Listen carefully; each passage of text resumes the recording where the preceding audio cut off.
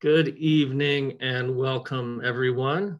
Thank you for joining us for this public hearing tonight.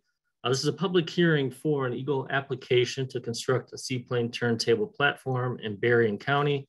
My name is Ryan Blazik. I'm with EGLE's Environmental Support Division. I'm going to be helping to moderate the public hearing tonight.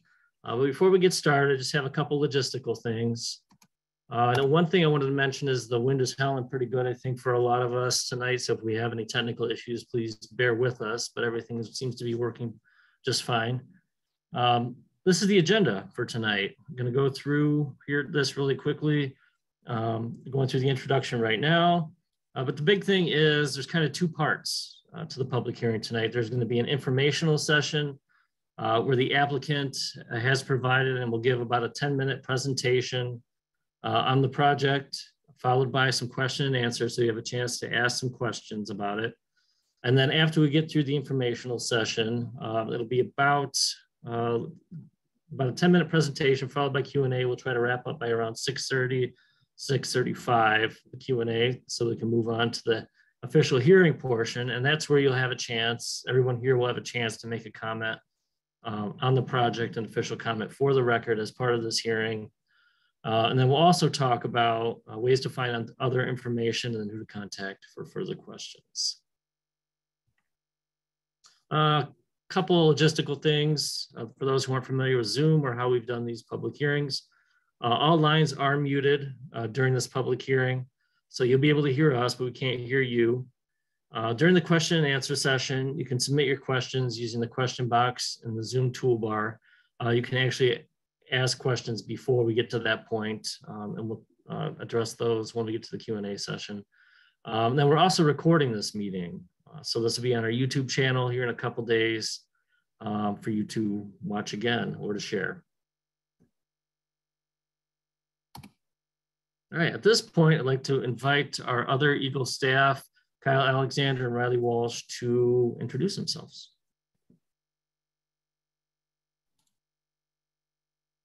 Hi, my name is Riley Walsh. I work in the Kalamazoo District Office in the EGLE Water Resources Division.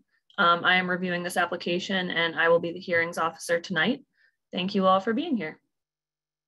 And I'm Kyle Alexander. I also work in the Kalamazoo District Office. I'm the supervisor for the Water Resource Division. So work with Riley and yeah, thanks everyone for attending. Yeah, thanks Riley and Kyle. All right, so we're going to start the informational session with the presentation. William Pater, the applicant, has provided this presentation, and we're going to find William as one of the participants and unmute him so he can go through this. Let's see here.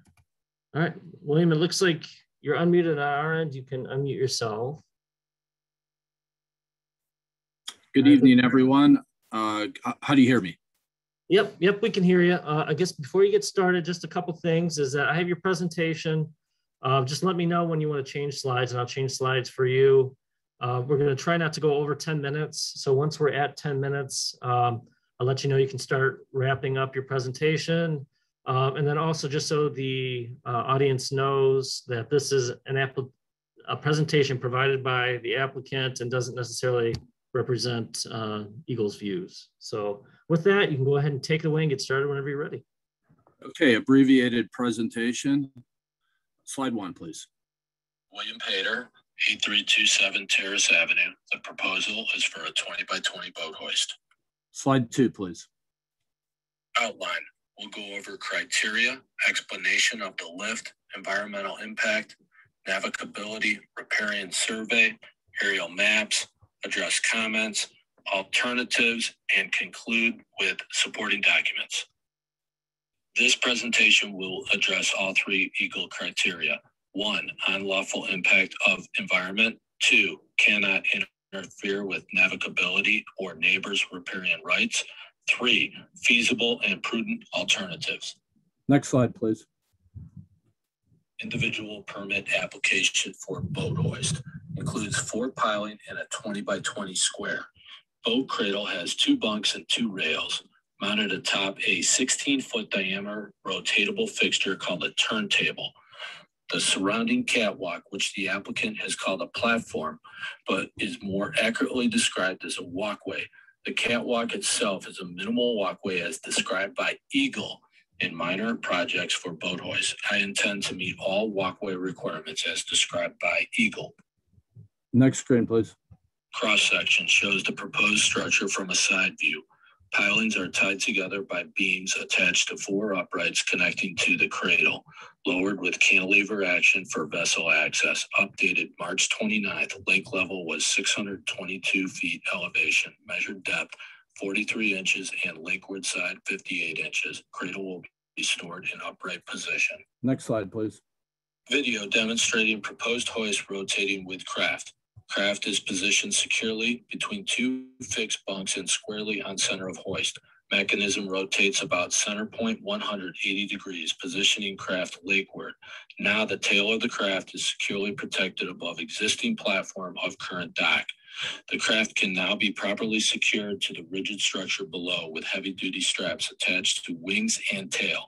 Departure, the craft can safely navigate straight ahead between riparian boundaries.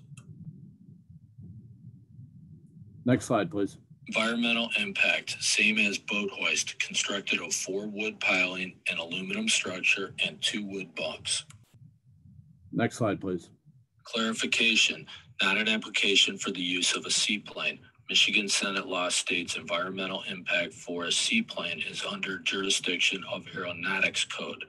Repeat, this is a permit application for a boat hoist, not an application for the right to land, take off, navigate, dock, or store a seaplane. Next slide, please. Navigability. See the aerial shot to scale using Google Earth. Notice proposed extension relatively in line with neighboring docks. Subject dock relatively centered between the neighbors to the right and to the left. Next slide, please. For the record, the applicant consulted renowned safety expert Harry Munns. Attached thereof is Harry's resume and an opinion letter to the navigability as it relates to the proposed boat hoist. Next slide, please. Lapham Associates Riparian Survey attached to the EGLE application and filed at the Register of Deeds. Next slide, please. Professional riparian drawing with 20 by 20 lift and craft shown. Craft is centered between neighbors' docks to the left and right. Hoist is 11 feet from east riparian boundary and 27 feet from west riparian boundary. Craft is 3 feet from east boundary and 20 feet from west boundary. When parked, craft is not lakeward of hoist. The dotted line shows most outward position when rotating. Clearly, the drawing shows the craft can remain in boundaries during access, docking, and storage. The footprint of the craft is larger than the hoist, but this effect is seasonal. The craft will be stored when not accessing the property. Next slide, please. Docking of the vessel is consistent, repeatable, and secure. Pilings secure the boat hoist to the bottomlands, ensuring that the boat hoist does not move. Bunks position the vessel into the same location at each docking. Straps prevent the vessel from movement. Next slide, please. Commenter's question, will proposed hoist adversely affect the surrounding environment? This Google Earth photo shows neighborhood docks 1 through 7. Applicant's dock is 4. Next slides compare the structures. Next slide, please. Dock 1, platform red, 491 square feet. Boat lift yellow, 324 square feet. Water depth at end of dock, 82 inches. Length, 98.5 feet. This is the longest dock and the most exposed to boat traffic. Next slide, please. Dock 2, platform 489 square feet. Seasonally observed boat lifts, yellow 550 square feet. Dock length 80 feet. Water depth 68 inches. This dock has the largest observed seasonal footprint. Next slide, please. Dock 3, platform 631 square feet. Permanent boat lift 625 square feet. Length 81 feet. Water depth 63 inches. Dock is largest overall footprint, 1,257 square feet, all of which is permanent structure. From riparian survey and plat section 14, town 3, South Range 17 west, this property is 46 feet at lakeshore and measures 84.4 feet of riparian proration at the center line of lake. Therefore, based on the width of their permanent structure and vessels observed, it is estimated it uses 95% of riparian width to park vessels, and the structures make up 65% of riparian width at end of dock. These percentages are much larger than the applicants as proposed. Next slide, please. Dock 5, 786 square feet, boat slip 300 square feet, length 76 feet, water depth 53 inches. This dock has the largest permanent platform. Next slide, please. Dock 6, 156 square feet, boat lift 324 square feet, length 72 feet, water depth 61 inches. Not pictured, observed seasonal swim platform 80 square feet, anchored lakeward of all current structures, including the longest dock. The seasonal impact of the swim platform makes it the most obstructive object during the season. Next slide, please. Dock 7, platform 327 square feet, boat lift 324 square feet, length 51 feet, depth 108 inches. This dock is in the deepest water. Next slide, please. EGLE states the length from the shoreline or size of the proposed structure is not greater than the length or size of similar structures. Dock 4A is neither the largest or the longest, nor is it in the deepest water. Comparing the applicant's proposed structure to surrounding docks, its proposed hoist is relatively modest use of percentage of riparian area. Next slide, please. Applicant's dock 4, referred to as 4A, platform 192 square feet, boat lift 400 square feet, proposed dock length 91 feet, water depth 43 inches and 58 inches lakeward, not pictured 48 square feet of seasonal footprint, wings of the craft. Next slide, please. Visual comparison, covered boat lift and seaplane. Next slide, please. Craft stands 10 feet tall. Impact is seasonal. Compare these permanent structures on Paw Paw Lake, estimated 13 to 15 feet tall. Next slide, please. Commenters, use airport. It's a grass strip not designed for amphibious floats. In perfect conditions can be used for storage. Airport can be dangerous and inaccessible after rain. Hangar is for storage only. Storage is different than access and enjoyment. Other riparian owners are not required to remove their watercraft from the lake and place it in storage after each use. Addressing a few public comments. Applicant saved all upland trees for eagle habitat. Hoist will be restricted for private use. Craft is equipped with muffler part number 0750161. Pilot can hear with window open, headsets off. Forward thrust only. See safety expert Harry Munn's letter. And note, craft is equipped with anchor and a paddle. Craft can sail directionally. It is not a requirement that the craft can be used in all conditions, just like the boats. Hoist can be used in the winter with plowed snow ramp. Pilot can't see, just not true. 17 riparian owners is less than 1% of lake owners. Applicant does not have the right to store the plane at the house and must do environmental survey. See Michigan Senate bill regarding seaplanes. Next slide, please. Next slide, please.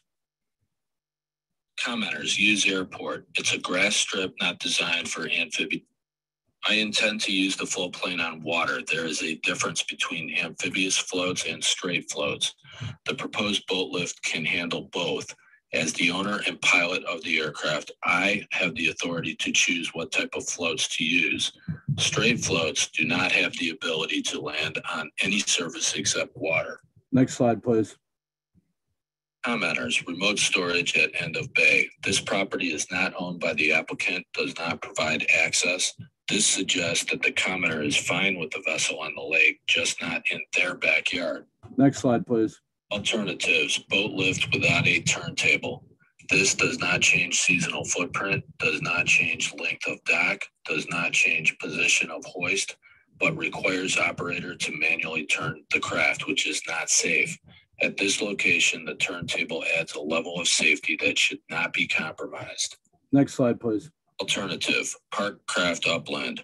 Craft will use shown channel, requires launch ramp, similar turntable.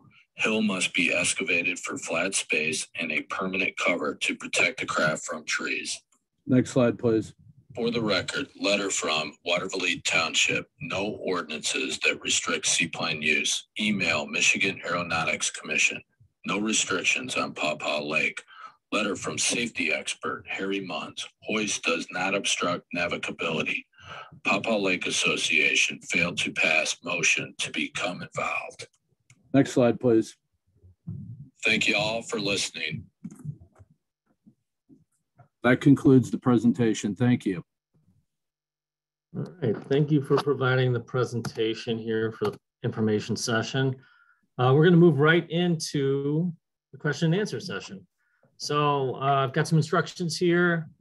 There's actually two ways that you can do this if you have a question. And just to clarify, this is for questions and answers.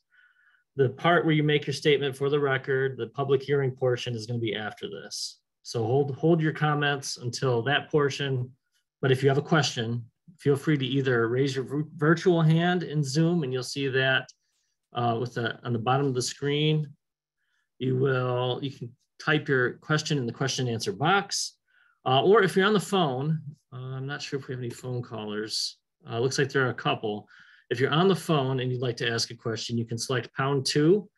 And what that will do is raise your hand in Zoom. And then when we unmute you, you'll be able to make your comment.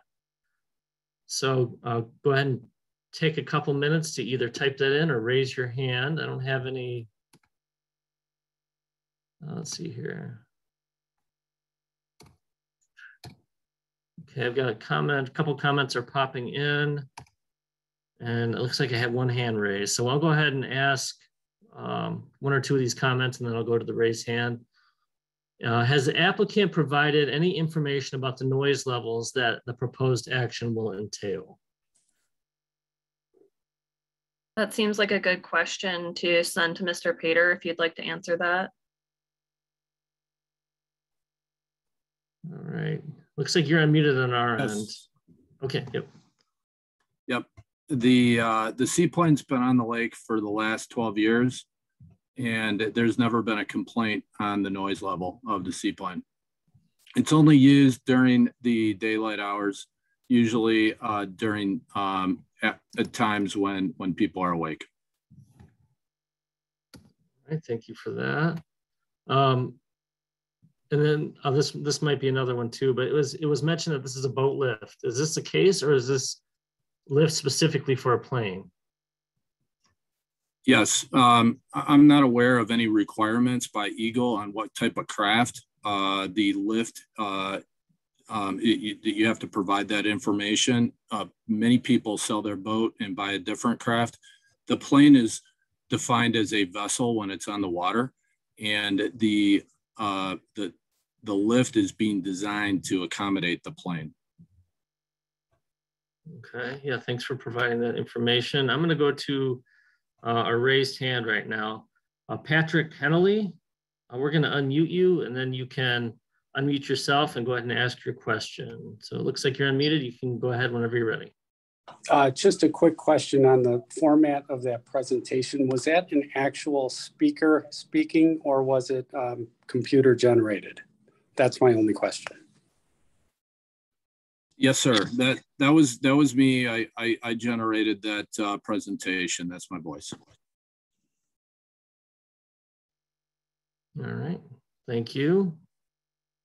I've got a couple other questions in the question and answer.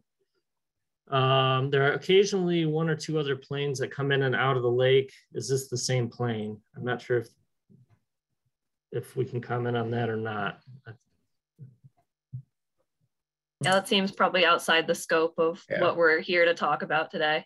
Yeah, I don't know. It wouldn't be possible to answer that question.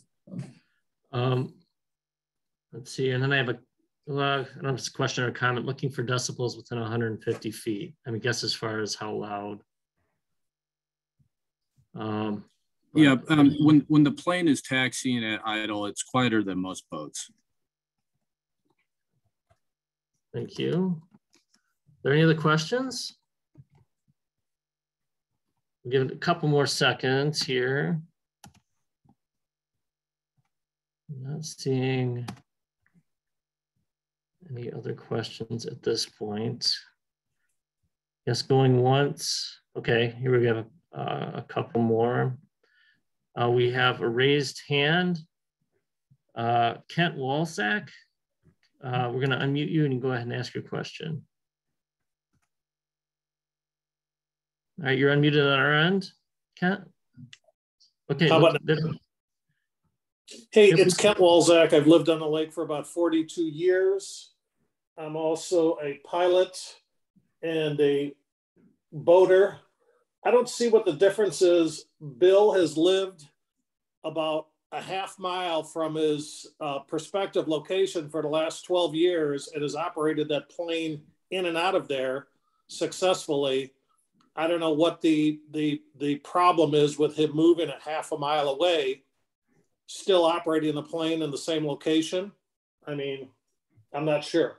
I'm not sure what the difference is. So, all right, do you have a question, or is that the question?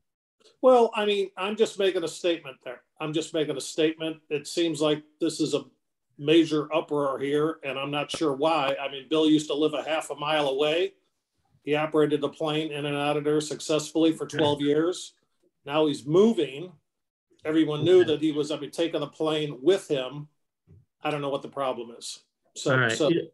This is actually a question and answer session. So you'll have an opportunity in a little bit to make a statement and basically make any statement you'd like related to the project. But I'm going to try, to get. Yep, no problem. I'm going to go ahead and try to get to some more questions because we have a couple more popping in. But thank you. The question is, how will the plane be fueled? When the airplane's at the airport, I fuel it at the airport, and the airplane does run on aviation fuel. Okay, thank you. Another one here, and then I've got a couple raised hands. Is the lift able to be seen above water when the plane is not on it, or is it submerged out of view? Yeah, the boat lift is just like any other boat lift on the lake. So other boat lifts on the lake, when they are submerged for access, for the watercraft to access the water, they're out of view. The lake clarity is probably 4 to 5 feet that you can see into the water. So any other boat lift on the lake would have the same result when it goes into the water that this boat lift would have. It's my plan to store the boat lift out of the water when it's not being used. All right, thank you. We're gonna go to some of the raised hands. Jessica Jewell, we're gonna unmute you, and then you can go ahead and unmute yourself. We can hear you. Hello, I just had a question. Have there been any complaints to EGLE before this boat lift in reference to Bill Pater with his aircraft as far as noise? Just out of curiosity. Have you received? Okay. So EGLE isn't the official body that receives noise complaints. That's not something that would come to us. We're here today to talk about the environmental impact of the platform and issues pertaining to Part 301 of the Natural Resources and Environmental Protection Act. So that isn't something that would come to EGLE. Gotcha. Okay, sounds great. It was brought up earlier about the noise, so I had just wondered if there had been any previous complaints, but thank you for clarifying. I appreciate it. Yeah, thank you for your question. All right, and then we have another hand raised. Susan Goodser, we're going to unmute you, and then you can go ahead and unmute yourself. Yeah, hi, thanks. Thanks for the presentation. You shared a lot of numbers, so I'm sorry if I didn't grasp them all. I'm trying to understand, in comparison to the other boat docks, and the lift that you'd be putting in, does this go outside of the current regulations around what size boat docks and lifts we're allowed to have on Paw Paw Lake? Are we doing something outside the norm here? I can take a stab at that. I mean, generally speaking, for boat lifts, there are no dimensions that are set in the statute. It's really, those are really evaluated on a case-by-case, case-specific basis. What about the dock itself, though, that supports that? Is it within the current? I thought there were regulations. I've been trying to do a bigger dock for years, and so this is very interesting to me. Yeah, and generally speaking, with any project that we evaluate under Part 301, we're going to look at opportunities to help an applicant achieve their project purpose in the least impactful way possible. So minimizing impacts to the resource. So that may mean a dock that is the minimum width required to access the lake. It may be a platform that's the minimum square footage necessary. And the same would be applied to boat lifts and other structures as well. But so are we going over the maximum is what I'm trying to figure out here? Just right, that's what I'm saying. There isn't really, there isn't a set in stone maximum or minimum. It's really a case by case situation where we're always looking to minimize impacts with each application that we review. And I have a similar, go ahead. Sorry, go ahead, Ryan. I was just going to say, I have a similar question in the chat. Can other landowners build similar platform structures? And I think that kind of addresses that question as well. You're right. Same thing, Ryan. It's a case by case. When an application comes in, we look at what the project purpose is, and we, evaluate against the criteria that are laid out in statute, and then we'll make a decision. Okay. Yeah. Thank you. Yeah. Thanks for your question, and thanks for the answer, Kyle. All right. I don't have any other hands raised. I got a couple more questions in the chat here.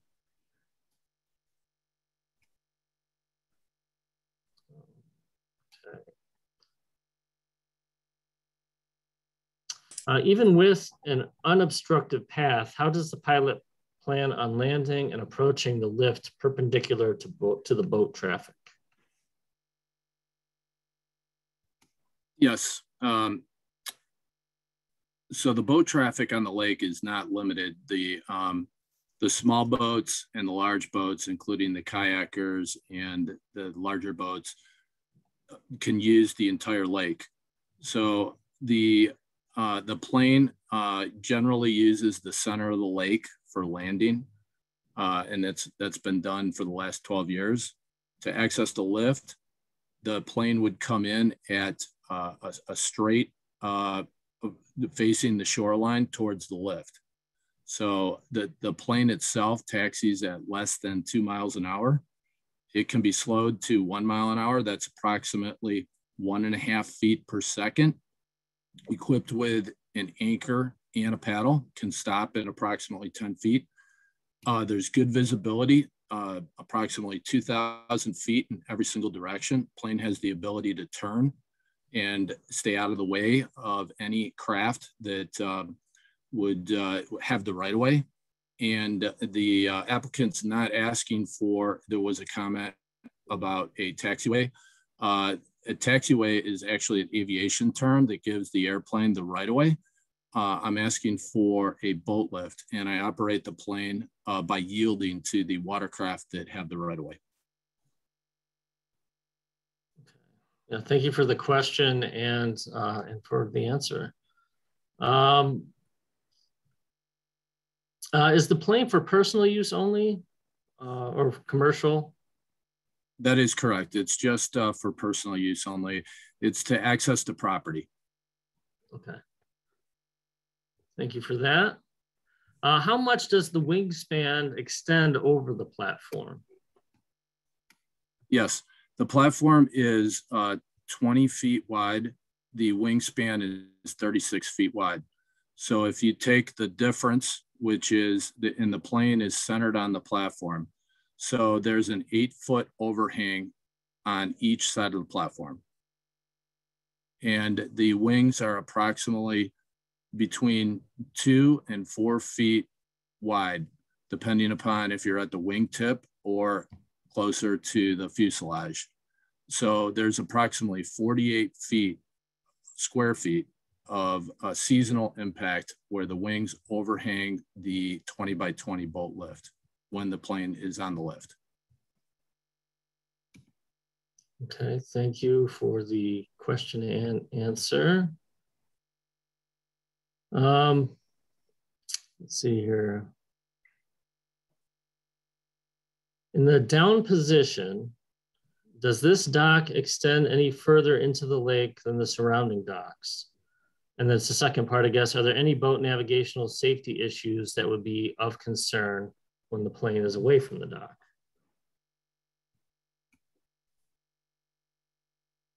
I think that question would be best directed to the Michigan Aeronautics Commission. They're in charge of all the regulations for seaplanes. However, I did hire a navigation and safety expert, Mr. Harry Munns. I put that opinion letter in my file and anyone can access it. Okay, I think that's the second part of the question. Anybody comment on the first part? Or do you feel that addresses the first part? The first part is, does the dock extend further into the lake than surrounding docks? Oh, okay, negative. I did a outline on the 3 docks to the west and the 3 docks to the east. The dock that extends out the furthest is 3 docks down to the west. It's 98.5 feet in length, and it sticks out into the lake an additional 9 feet past the proposed boat lift. Okay. Yeah, thank you for the question and answer. I think we have time for about one more before we move on to the next part. There's a lot of questions in here, but we're not gonna be able to get to them all. Have there been any incidents on the lake with the plane? Yes. In 2014, the airplane, I landed the plane, the gear was down and the plane skidded and then it submerged itself. It's on file at the FAA. There was no injuries, no damage. Okay, all right, thank you for that. And thank you for putting the questions in the Q&A box. I'll also forward these on, any remaining ones we didn't get to our staff. But we need to move on to make sure we give everybody a chance and have plenty of time to go through comments. So with that, we'll move on to the public hearing portion. But I also want to identify other ways to submit an official comment in case you didn't want to make a statement tonight. You can do that through My Waters. And there is the submission number. For those on the phone, I'm just going to read the submission number and also identify this was in the public notice. It's submission number HPD-TEHK-N15W6.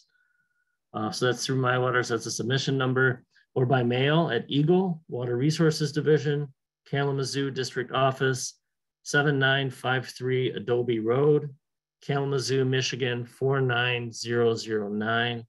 And the comment period after the public hearing will be open for 10 days, which is through April 24th.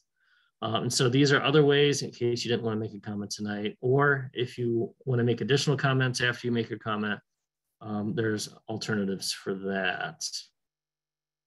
So with that, we are going to move to the opening statement. So Riley, I would like to invite you to make the opening statement to kick off the public hearing. Sounds good. All right, I'll read the opening statement. It is a bit long, so bear with me. Good evening. My name is Riley Walsh, and I am the district representative in the Water Resources Division of the Michigan Department of Environment, Great Lakes, and Energy, or EGLE for short.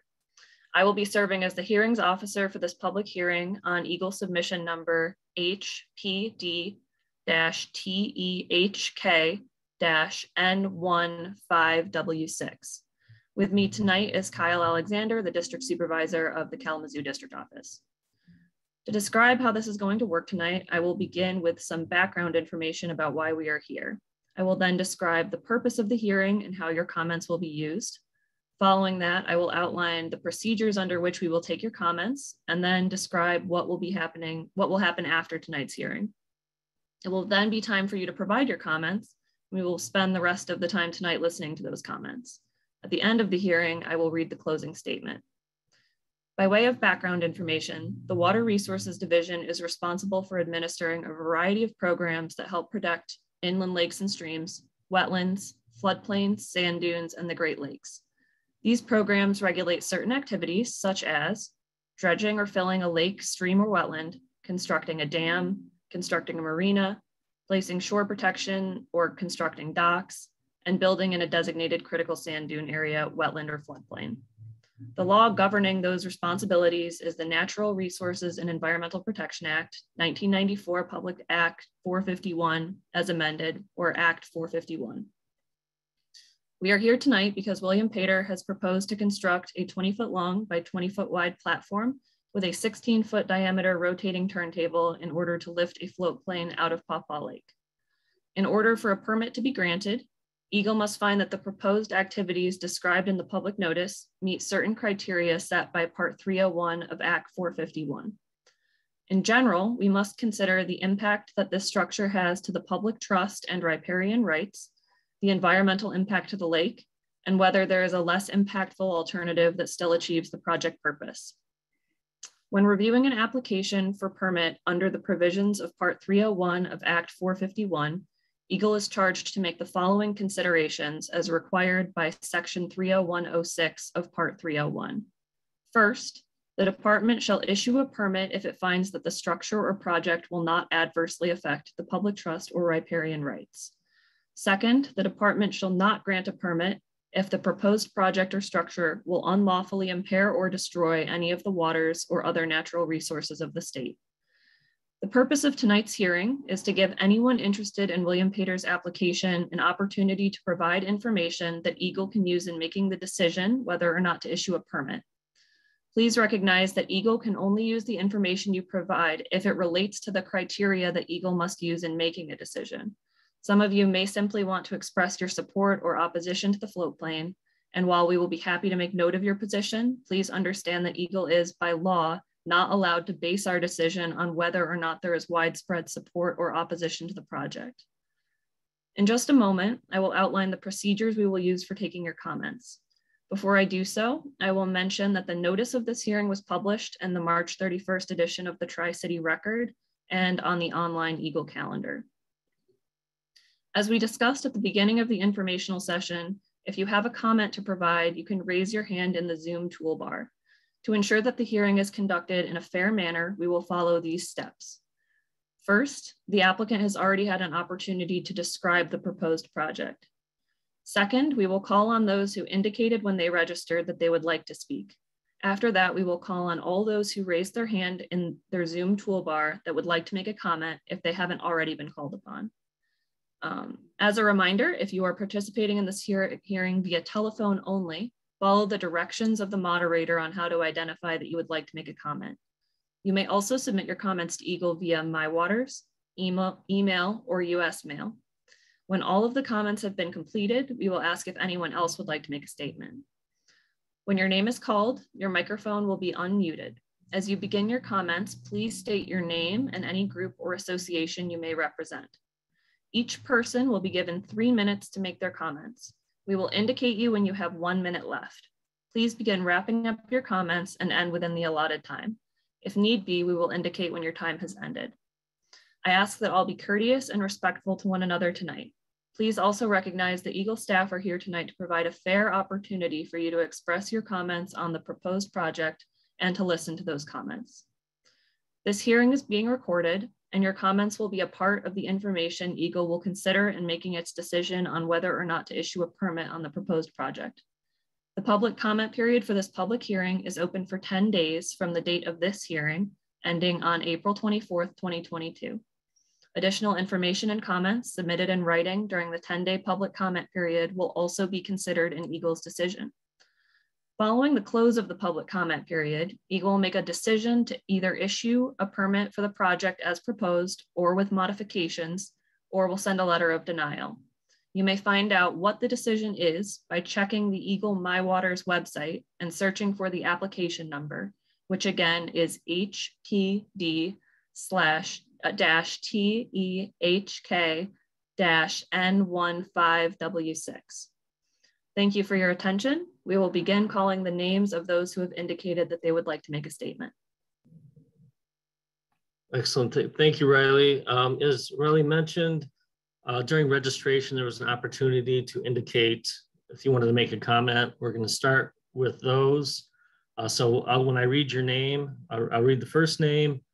Then we'll unmute you. You can make your comment similar to how we did the question and answer session.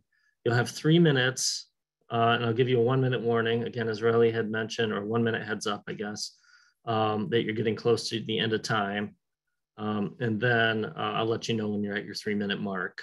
And I'll also identify who's next on the list so that you have a heads up and know that your turn is coming up. It's 1 comment period per person. And then after we get through this list, and I have 8 people on the list, we'll start with anybody who has a raised hand. And again, if you're on the phone, you can select #2 to raise your hand. Or if you're on your computer, you can select the raise hand icon to raise your hand to make your statement. So with that, we're going to go ahead and get started with the list of people who identified during registration.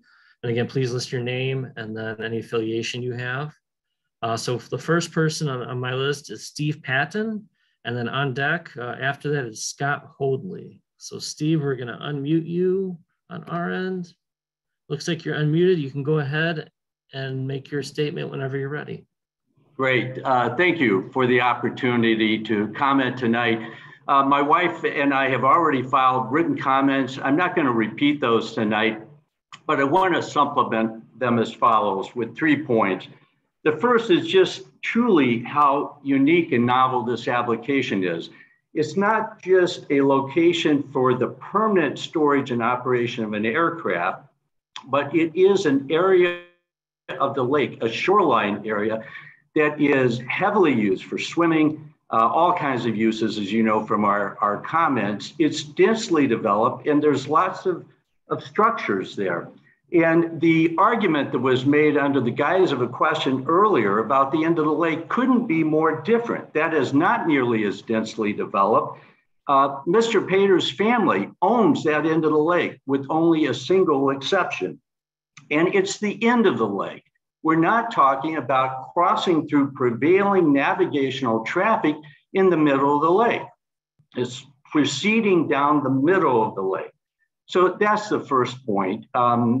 This is a unique shoreline area. The second point adds to the comments about the safety here and the risk posed, both to structures, property, but also human life. And the incident, quite frankly, wasn't as Mr. Pater represented. I was there when it happened. He flipped his plane over. Now, fortunately, that happened in the middle of the lake in the late fall when it wasn't being used. But if a similar, and the point is not whether Mr. Pater is a good pilot. Even an experienced pilot can make a mistake. And if that mistake had been made at the permit location, it could have, it would have endangered human life and hit all kinds of, or potentially hit all kinds of shoreline structures. My third and final, 1 minute left. Okay, my third and final point is that zoning authorities don't allow homeowners to park their aircraft in the front yards or build hangars on their property or use residential streets and highways to taxi their plane. This is our front yard. And by the way, the 17 people are the people impacted by this. Almost everybody adjacent to this proposed use is opposing it. That risk, aircraft are different than boats. And that's why there are special requirements for where you can land and take off on them. This is a public safety hazard, a navigational interference, and for all of those reasons, we urge EGLE to deny this permit. All right, thank you for your comments, Steve. All right, the next person up, Scott Hoadley, and then after Scott is Jim Hoadley. So Scott, we're gonna unmute you. You're unmuted on our end. You can unmute yourself, and it looks like you're unmuted. You can start whenever you're ready. Thank you for allowing me the opportunity to address EGLE. I've lived at 8341 Terrace Avenue my entire life, every summer of my life. So my wife, my 3 children stay at our lake property all summer long. My mother is 3 doors down, my kids enjoy paddleboarding as well as riding sea-doos, canoeing, and swimming back and forth between the properties. I consider Bill a very close friend of mine. I've known Bill the majority of my life. My primary concern is the safety of my family and friends. I have joined Bill on many trips in his floatplane coming from his previous location, which was considerably larger. He did not have a floatplane lift at his previous location. He accessed the lake via a ramp on his own property that did not interfere with any of his neighbors whatsoever. If I'm not mistaken, though, Bill's also a certified flight instructor and conducted flight instruction, commercial instruction from his previous property. So he did train other floatplane pilots at his previous location. So that's a concern as well. I don't know if that's his intention on a go-forward basis, but having an inexperienced pilot that he's instructing flying up and off his dock is a very large concern to me. Not to mention, if my child is on a paddleboard going between his grandmother's dock and our house and crosses in front of Bill's dock when he has his plane up and running with a propeller, it's essentially a meat grinder. And that scares the life out of me. There is no way that I think anyone in EGLE would jeopardize the lives of their family or friends just so one individual can have the privilege of flying a plane on and off his dock when, if I'm not mistaken, he also has hangars. 1 minute left. I believe he also leases a hangar at the South Haven Airport that is a concrete runway. So regardless of the weather conditions, he could certainly take off and land from South Haven, which is 20 minutes away, if he can't access the Watervliet hangar, which is 7 minutes down the road. Thank you for your time. Thank you for the comment.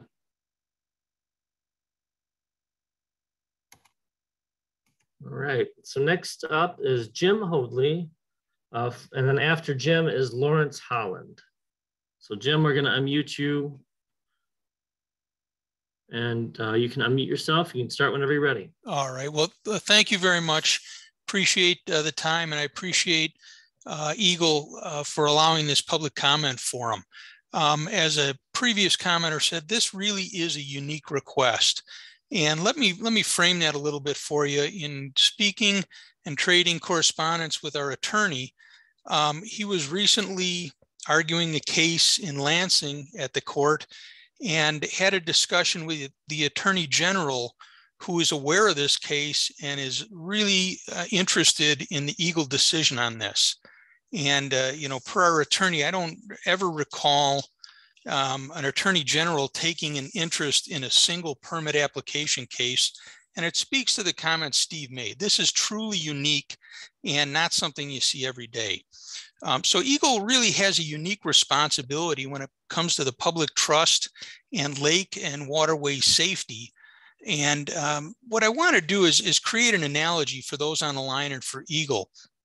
You know, when you look at this issue of permitting a device which will put lake users in harm's way, I consider it to be analogous to EGLE issuing a permit which would allow people to play baseball, basketball, walk, golf, ride a bicycle, or park on a busy taxiway at, say, you know, Kalamazoo or Grand Rapids Airport. Doing so would put the public at risk, and I can't imagine that EGLE would want that to happen. Additionally, a question or a comment is, what would EGLE's liability be if an incident occurred due to their permitting such a lift and an activity to occur? No one really wants to find out, and therefore we request that EGLE deny the permit. It's in the public interest to facilitate, is it really in the public interest to facilitate parking an airplane in a high density neighborhood? You know, if approved, EGLE will essentially allow someone to land, taxi, park an airplane in the front yard of a suburban home. EGLE should not set such a precedent.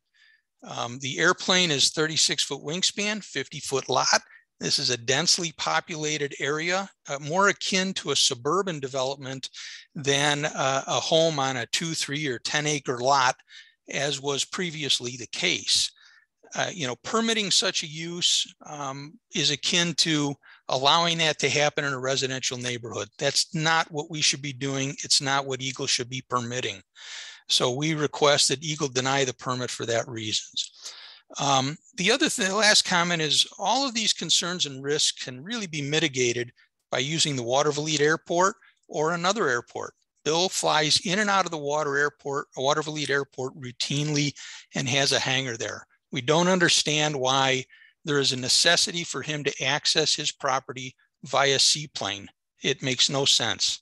Thank you very much, and I respectfully request EGLE deny the permit.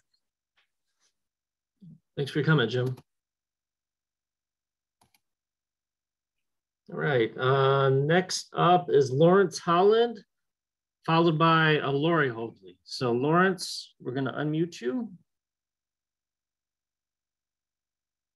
Looks like you're unmuted on our end, and then you just need to unmute yourself. And you can start when you're ready.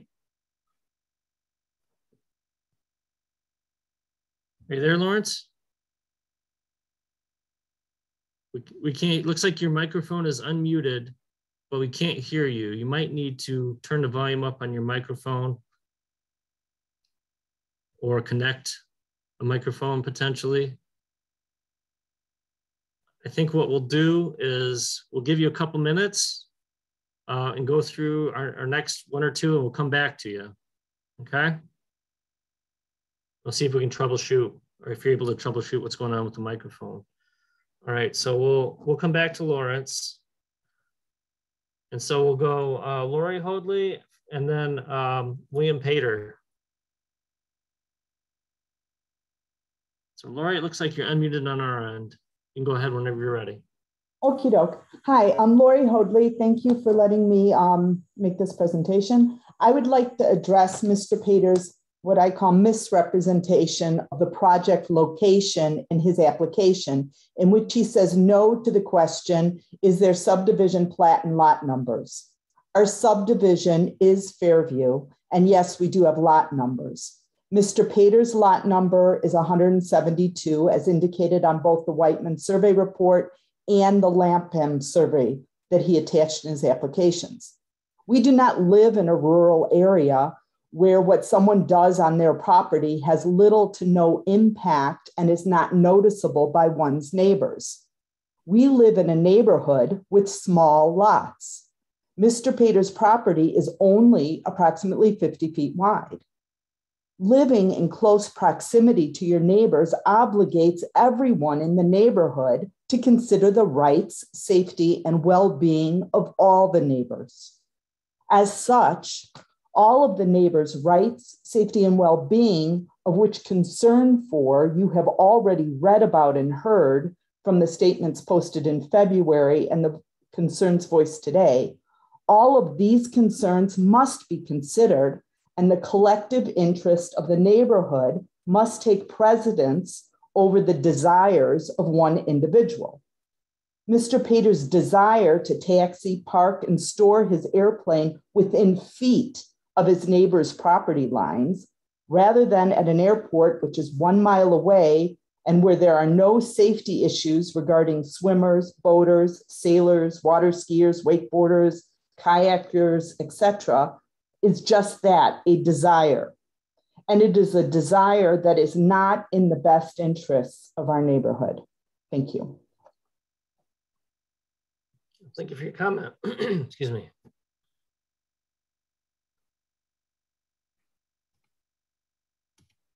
All right, before we go back to Lawrence, William Pater, is there anything else you wanted to say during this public comment period, or did you say everything you needed to in your presentation? Looks like you're unmuted on our end. Yes, sir. Thank you for the opportunity to present the presentation. Let me just add that the Watervliet Township had no issue with the floatplane being parked in my front yard for the last 10 years at the other location. There's no ordinances whether you can store, park, operate a floatplane on the lake or put it in your yard. And again, the plane taxi is approximately 2 feet per minute at a very slow speed. There's an anchor and a paddle on board. The visibility right there in that area is approximately 2,000 feet in every single direction. There's great visibility. You can see any other watercraft, and it's very easy to turn to stay out of the way of any craft that has the right of way out there. And that's exactly what all the boaters on the lake do. I did check my logbook, and primarily the operation of the floatplane, I usually use it mostly in the spring and the fall. That it's a very seasonal area up on top of the hill. I've noticed this year that there's been almost no activity. Most of the people are from Chicago, and most of the time that I used the plane, which last year was 13 times takeoff and landing. It occurred in the months of April, May, September, and October. There was a few incidents of use during the middle of the summer, but never during peak times. Always, on during the week or early in the morning on a weekend. That's all. Thank you. Thanks for the comment. We're going to go back to Lawrence. Are you able to unmute your microphone?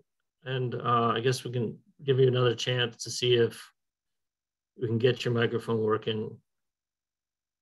It's unmuted. Again, unmuted on our end. Again, you may need to turn your microphone on, or maybe you don't have one that's activated. But what we'll have to do is you'll have to make your comment via other means, if you're not able to get your microphone to work.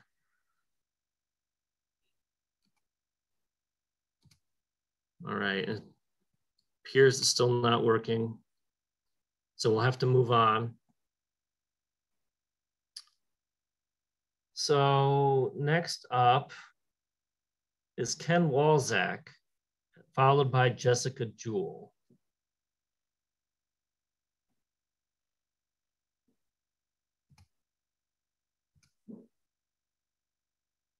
All right, so Kent, we're going to find you. Oh, looks like you're unmuted on our end. You can go ahead and start whenever you're ready. Hello, I'm Kent Walzak. I'm lived on the lake for 42 years.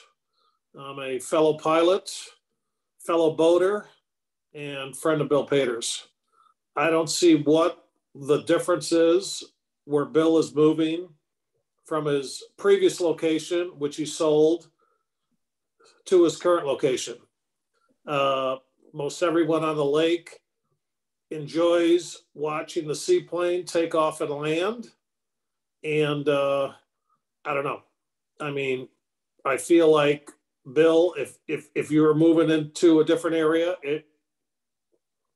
in our area over here, I would embrace you coming in and parking your seaplane next to my pier or next to my neighbors or what have you. I just feel like that, I mean, I don't think there's a safety issue at all. I mean, I've flown with you several times, and I feel like there's more of a safety issue with barefooting on the lake at 6 o'clock in the morning at 50 miles an hour than with you like taking off and landing your plane. That's pretty much all I have to say. Thank you. All right, thank you for your comment.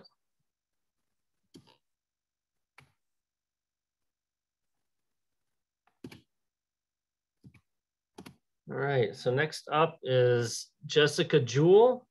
So we'll unmute you, Jessica, and then Jessica, you're the last person on my list, so we're gonna go to the raised hands after Jessica. So go ahead whenever you're ready. Hello, my name is Jessica Jewell, and I appreciate everyone's time tonight. It's been very informative to listen to all of the questions, comments, and concerns. I have lived on the lake for, 25 plus years. And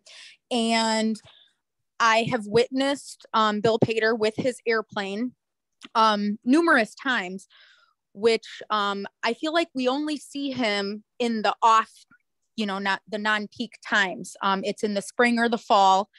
I don't think that it's actually possible for him to land on this lake during the 4th of July or, when it's peak times where people are out and up from Chicago and all of that. I do want to bring up a point. I had heard someone mention that, down at the end of the lake where he had previously had his airplane stored and landed and would leave from, is right next to a public access. There's 2 public accesses on the lake, and he is right next to a public access where he was taking off.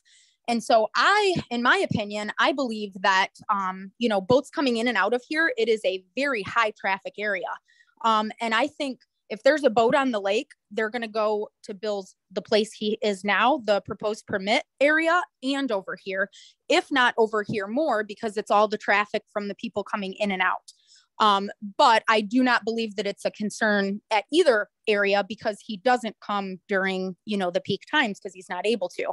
He's always been extremely courteous of our friends on kayaks and boats and wave runners. And as a matter of fact, we have never heard one complaint. Everyone just loves it. People stop and say, "Oh, can I take a picture?" Like we've seen many, many people interested in a very positive way. And, they were mentioning that it's, a want of Bill, but I also think that it's a right for him. We have pontoon boats. The people that live over there on the hill, they have these huge boats, and, a drunk person in the middle of the night or during the day on the weekends are more dangerous than Bill's airplane, in my opinion. The drunk young 1 minute, Jessica. The drunk young people that I've witnessed firsthand almost kill myself and my family. They are a much bigger concern with the Berrien County Sheriff and everything. Bill has always been in off-peak times and very courteous. So I just wanted to, give my 2 cents because I have witnessed him firsthand for many, many years. We've lived next to him. I think that being next to the public access here was a very high traffic area. And I just hope that he is given the right to have his recreational, watercraft, just like everyone else on the lake has their recreational watercraft at their disposal. So I appreciate everyone's time once again. I get, the concern, and it's scary for them over there to have an airplane next to them, but it's been next to us for years, and it's been awesome. Thank you so much. You're at 3 minutes, Jessica. Thank you. Goodbye. Thanks for your comment. All right. Next person up is Kelly Hearn. Kelly, we're going to unmute you. And again, we're going into the people who have their hand raised. So Kelly, you're unmuted on our end. You can unmute yourself and start whenever you're ready. Well, I just wanted to comment that I lived over in that area of the bay for 20 years and have kayaked, and I have 6 children ranging in age from 5 to 17. And I totally agree with Jessica that a boat has just as much of a meat grinder as a plane that very rarely takes off when any child would be swimming. I don't think I've ever seen that plane out there when any of my 6 children have been swimming, because that one, he wouldn't put himself in that position to harm anyone or harm his plane.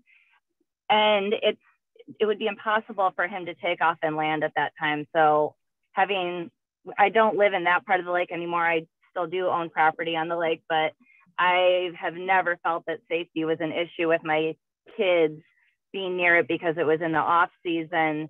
And I am far more concerned with my kids and people not seeing them from a pontoon boat or a ski boat that is watching a skier than a plane who is solely focused on docking his boat and not damaging it. Thanks. Thank you for your comment. All right, so the next hand I have raised is Scott Holdley, but before we unmute you, Scott, just so you know, we can only take one comment per person. So unless you have somebody else on the line who would like to speak, we won't be able to take additional comments from you. So you're unmuted on our end.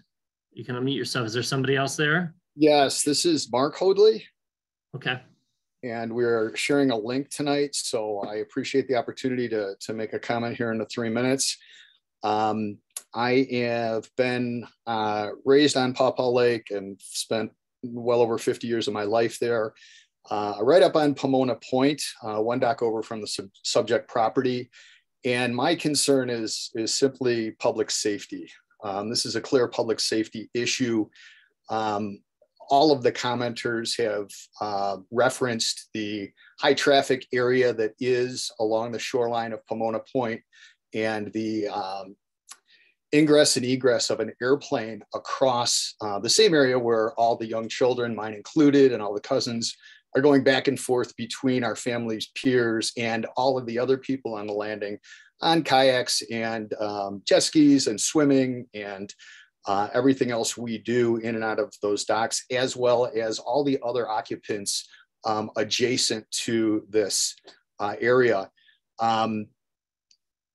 Trying to take an airplane and land it on a 20-foot platform at any point on that stretch of the lake, I think is extremely hazardous for the following reasons.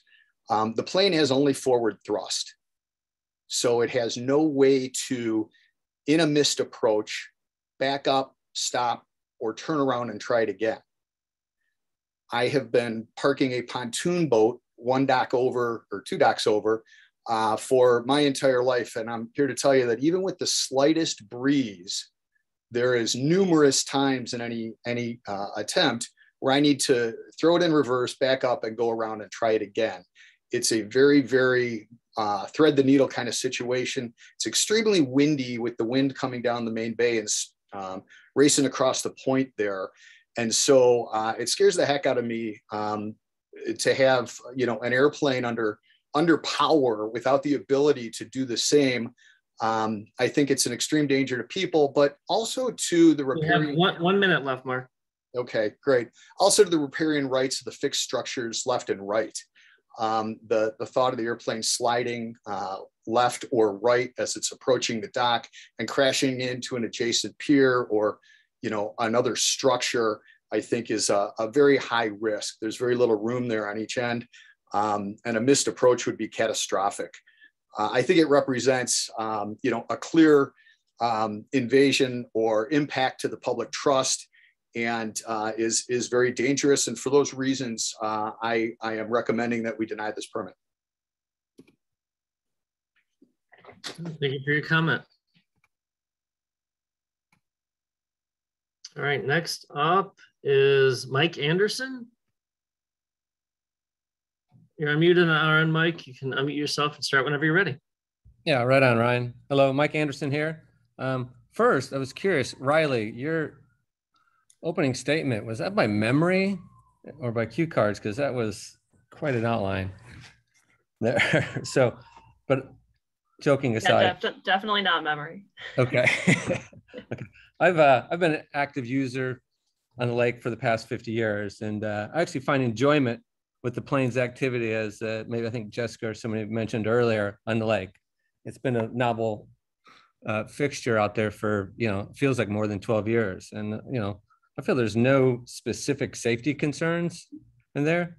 And also, I believe many people on this call, both pro and con for the topic, have enjoyed the opportunity to fly with Bill in this plane on our lake. So, as far as safety concerns or boats, or I've heard the word kayakers and stuff before. I mean, Bill's pulled up to my dock and picked me up before safely. And I have 5 children as well that are active and out there. So yeah, the skill set and the safety is the highest concern with him as well. And also, with that, I do support Bill's application for the turntable, and I've read through it all. Or, I would, as I think Kent mentioned earlier, I would support him if he was living next to my house as well. I think it's overall, justified. And I think from my experience and watching them over the years, it's been with nothing but great concern for the lake and usage of the lake. So thanks for the time. Yeah, thanks for your comment, Mike. Sure. All right. Next up is John Gibble. John, we're going to unmute you. Here, looks like you're unmuted on our end, and you can begin when you're ready. Hello. This is actually Kelly Gibble. Both John and myself own a property in that bay. I have been on the lake for over 100 years with our family, third generation. And I have watched the lake change, saw the traffic change, and I am familiar with the plane. I'm familiar with the family, but times have changed. And as we look at what we're looking at now today, we never had an opinion on whether the seaplane could land or not land.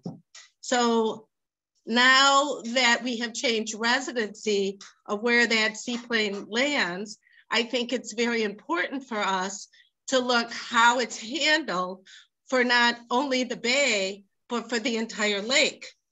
I do have a concern. I lived in Sherwood Shores, the condominium complex right down the lane, for approximately 7 years. And I could hear that plane when it took off and landed, and it is very noisy. I also had a concern when that plane landed during the day, and it's not during unseasoned air timelines. It's during the summer also. It is a treat to see the plane, don't get me wrong. It's a novelty, but is that novelty to the best safety of all of us? I think we need to look at the traffic patterns because we have to go counterclockwise on that lake, and it passes right in front of those piers. And for that pier to extend further out is a concern. I have a concern also for us paddleboarding, kayaking, swimming, and skiing. My vote is no. Thank you. Oh, and the width, and the width. Thank you for your comment. And the width also. I could not park in Sherwood Shore. I would take 3 approaches to come in straight forward. The wind is a hassle. Thank you. Thank you.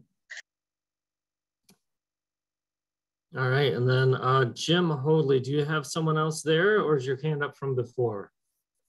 We're gonna unmute you. Yeah, it was up from before, so I'll yield to somebody else. Okay, thank you. All right, so we have Mike and Sue Bond. You can each make a comment if you're on there, if you'd like. You're unmuted on our end. Yes, this is Mike Bond.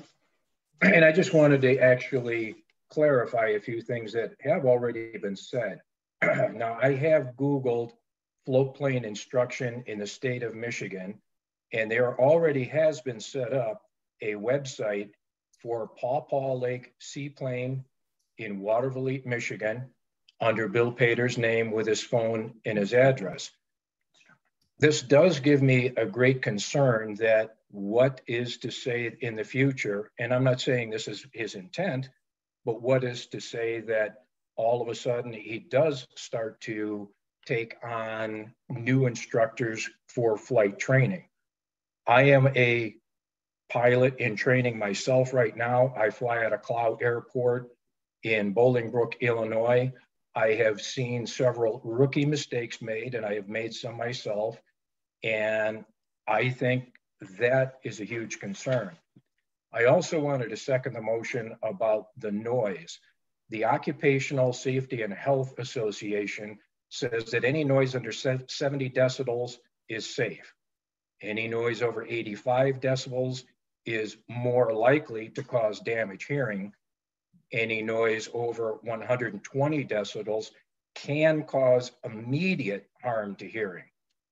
When you Google the Journal of Urban Health, it says that a normal noise range level from 45 to 55 decibels is a typical residential noise level. depending on the day and the type and the location of the measurement. Dr. Daniel Fink of the American Journal of Public Health states that 85 decibels is not a safe level of noise to the public. And also, according to Wikipedia, a float plane can exceed 140 decibels at takeoff, which is more than double of what is recommended as a safe level. Bill says he does have a muffler on it. I don't know exactly what his decibel level is, but I would like to say it's extremely loud. And if it's over 85, it's not a safety thing. I just wanted to qualify those two issues. Thank you. Yeah, thank you for your comment. All right, the next up is Sherry Holland. Sherry, you're unmuted on our end.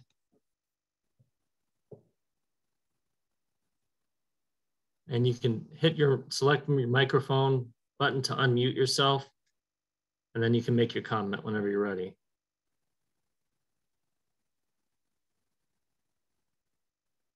Should be at the button at the bottom left-hand corner of yours. Can you hear me now? Yep, we can hear you. Okay, okay. I just wanted to chime in and say that we are in agreement with the safety factors concerning this area. We are actually the neighbor just to the east of the proposed permit. And our riparian waterway is 1 foot away from where the wing of the airplane would be. And as a mom and a grandma who we host our kids and our grandchildren here, this is our swimming area. And with little children, with the noise and the commotion, I just have a lot of anxiety about the safety factors. And also this area of the lake is so rough. We will be sitting on our pier and water will come right up over our pier when we're sitting there. It's so rough. And we actually sold our pontoon boat this past year because we had a couple of incidents due to the rough water where we just weren't able to handle it.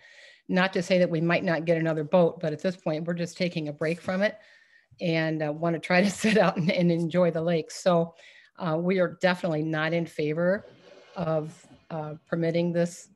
And I understand that Bill wants to fly his plane, and it is a novelty. It's great.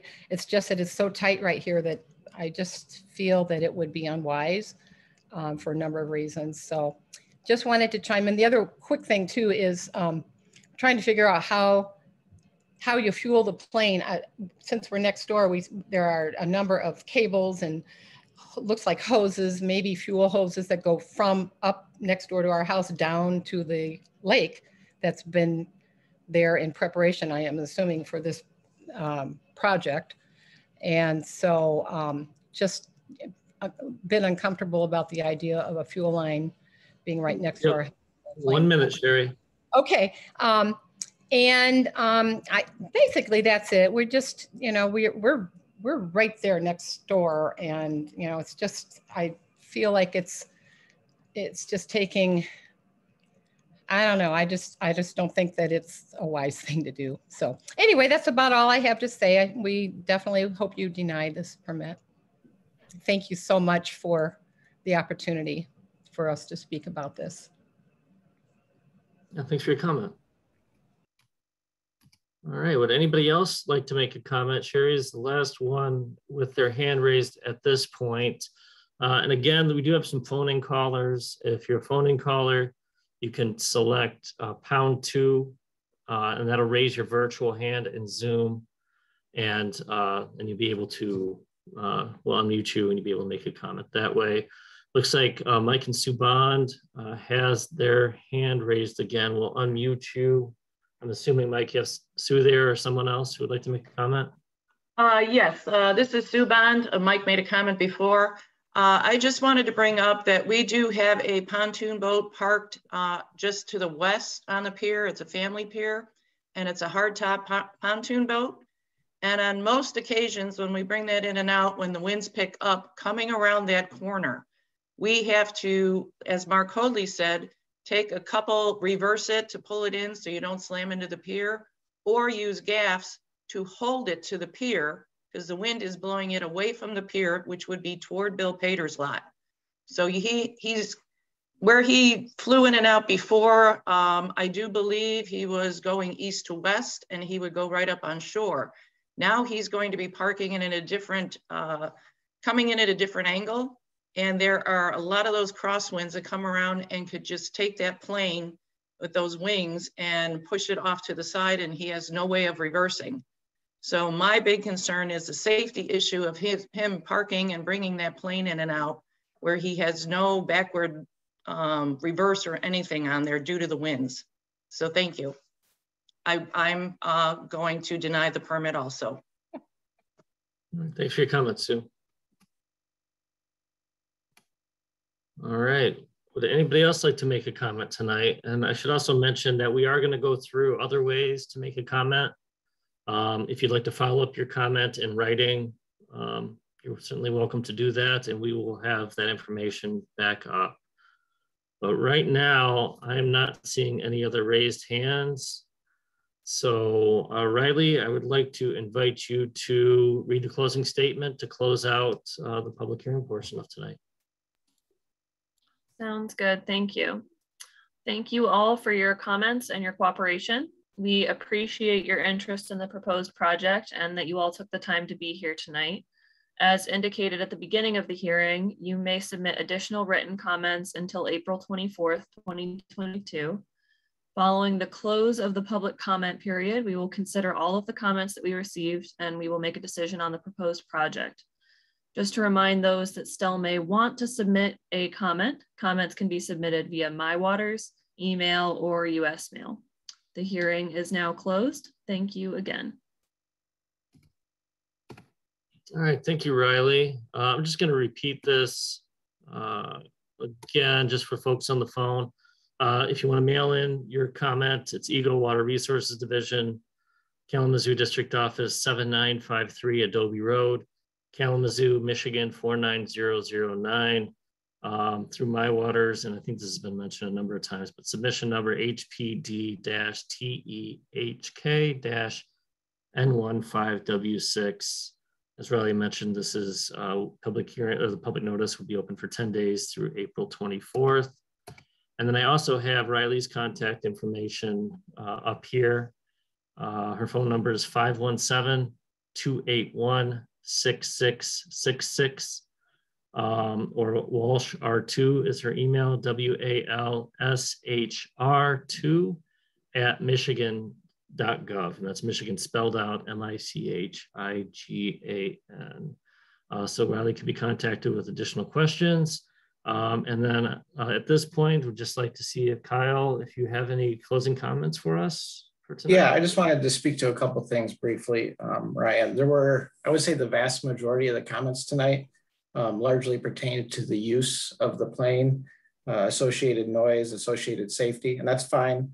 We can appreciate that. I do feel obligated to remind everyone that the application that Riley has in front of her, that we have in front of us, is strictly for the hoist structure for that plane. We're not evaluating an application for the use of the plane itself. The ability to use a plane or an aircraft on Paw Paw Lake would by and large not be within the purview of our review.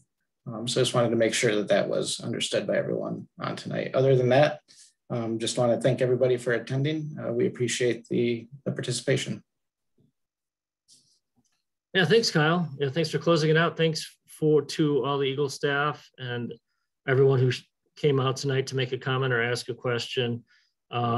Just a reminder, this was recorded and it'll be on our YouTube channel, EGLE's YouTube channel in a couple days. With that, I hope you all have a great rest of your evening. Thank you.